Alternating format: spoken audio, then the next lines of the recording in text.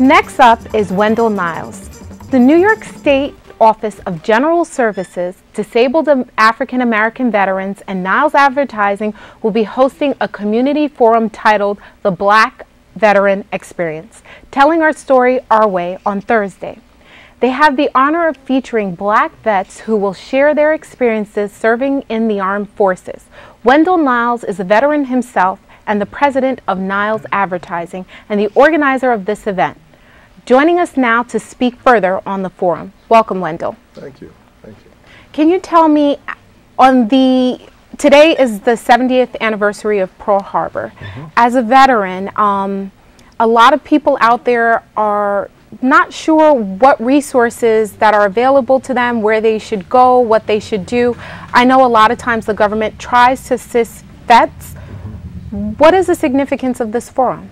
The significance of this forum is to bring transparency and to actually position ourselves within that event, whereas people themselves can ask questions that pertain to their needs. The biggest problem that is happening with veterans is that they're not aware of the opportunities that they are privy to have, that are basically mandated by Congress. So that's the purpose of this event, as well as to let young people to see that we have heroes. Veterans, African Americans have served in every war and every conflict, from the Revolutionary War to the Spanish-American War, World War I, World War II, Vietnam, the Gulf War, etc. And this needs to be told, and we need to tell it ourselves our way. And that's the purpose of what we're doing. So at this forum, vets and family of vets will receive resources or information on what's available to them. Exactly. Can you tell me, why is it that veterans aren't aware of what's available to them via Congress mandate? Well, I think a big problem is that when veterans are in the service and they're getting ready to leave the service, they're not giving that information. Time isn't taken or programs aren't set up, whereas this type of information is given to them so that when they exit the military, they'll be able to have access to these resources, and that's one of the big problems. Doesn't Veteran Services have like a book that they can provide to veterans, or is the book or the information so complex and ever-changing that it's difficult for vets to navigate the process? There is a federal guide that any veteran could go to any one of the veteran hospitals and they have them there free of charge, or any family member wants to have them. But still, and then there's a website. There's the vet.gov, where you can get all the information about being veteran. And there's just resources. I mean, if you just Google or do any one of the search engines on veterans, there's so much research. But again, the problem stems from actually putting the information into their hands.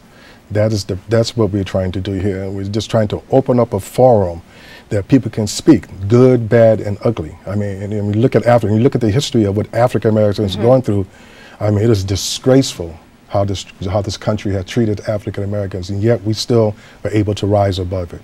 And there'll be some wonderful stories that are going to come out of it, and we need to hear this. And it's not just about blacks. Everybody should hear this story.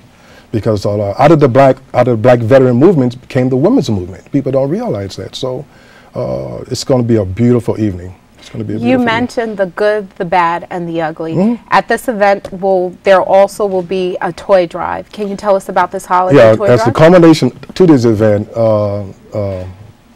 every year, to give a little history on it, for the last 6 years, I've been doing a toy drive. Okay. And I've raised literally over 10,000 toys and have them distributed throughout the city. This year I decided to, with some help, to just really focus in on veterans, because the needs is just so great for veterans.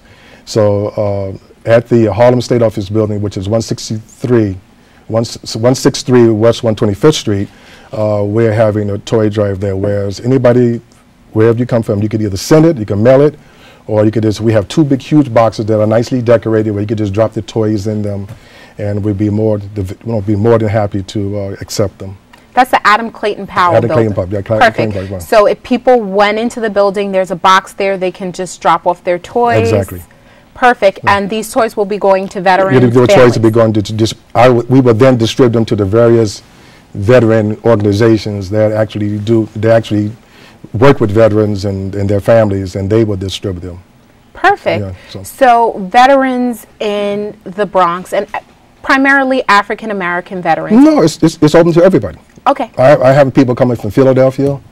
I have wives of veterans. I have veteran wives and husband teams coming.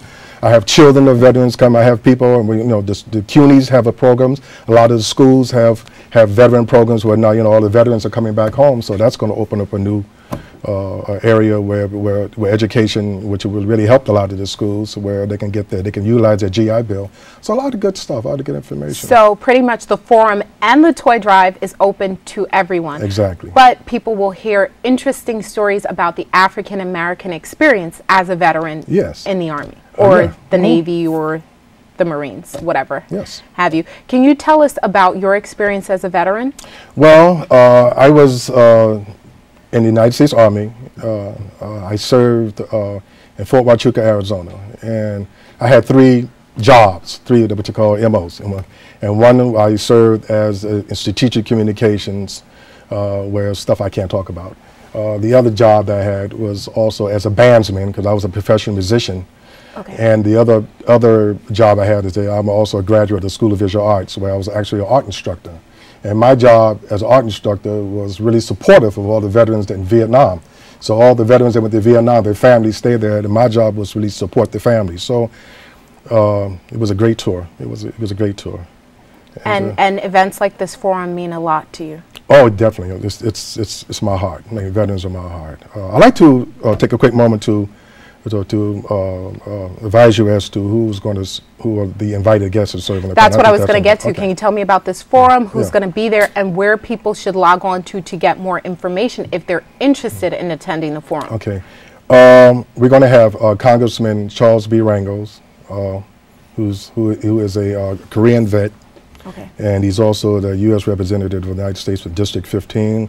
We're having we invited Dr. Roscoe Brown, who is a World War II, very highly decorated World War II veteran, and he is also a Tuskegee Airman. He was a captain in World War II, and he's also the former president of the Bronx Community College. We have Popeye C.G. Winningham.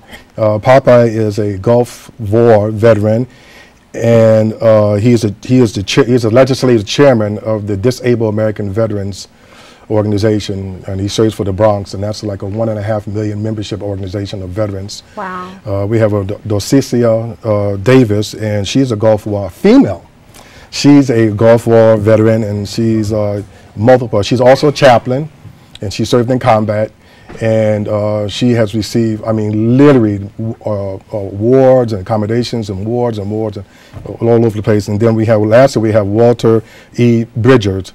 And Walter E. Bridger is a veteran era vet, and he also is a director of the Harlem Vet Center. Okay. So these distinguished, very distinguished panel. So if people want to find out more about the event, can you tell me the day and the time? Okay, the day, it's next Thursday, December 15th. Okay. 6 o'clock.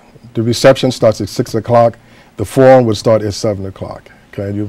It'll be located in the Harlem State Office Building, which is located at 163 West 125th Street on the corner of Adam Clayton Powell Jr. Boulevard, on the 2nd floor, the Art Gallery. And if anybody's interested in speaking to me about it, because we don't have a website, okay, you can call me at 347-335-8457. Open to the public. No one needs to RSVP. No. Family, friends, veterans, everyone's welcome to attend. Perfect. Thank you so much.